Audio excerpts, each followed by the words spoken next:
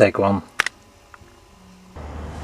Today I'm going to blow up 4 Duracell 1.5 volt D cells in series on a 42 volt transformer.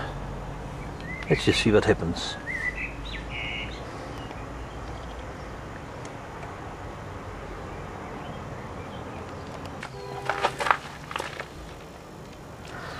Tape rolling, let's see what happens.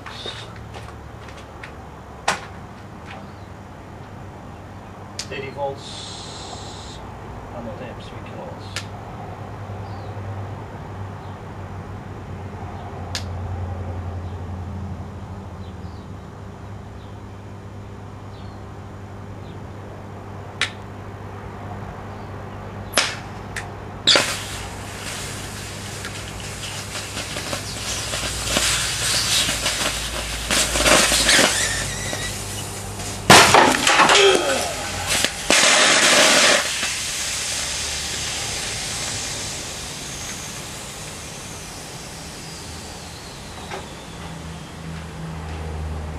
Shit!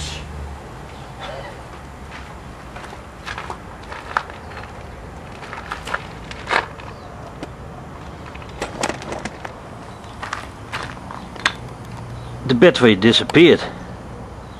Just amazing.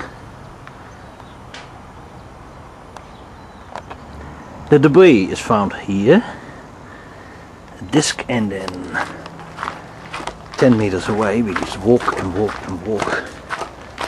And here's the casing from the battery. Beautiful, good Duracells. Okay, normal YouTube PowerPoint again. Lead into the driveway. And I found this transformer in my workshop. 5k V8, 42 volts. So I've put a 24 volt winding. Put the polarity, put them in series with 12 volt winding on the right and then 6 volts at the left. So that gives me 42 volts to play with on these two silver colored cables. Current transformer to measure the current to the test cell behind the plate. Glass plate. A close-up shot on the Duracell batteries. They have completely destroyed themselves.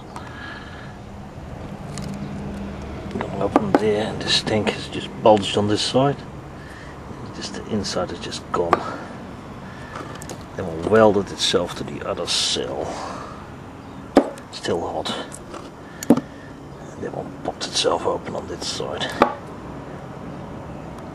Awesome.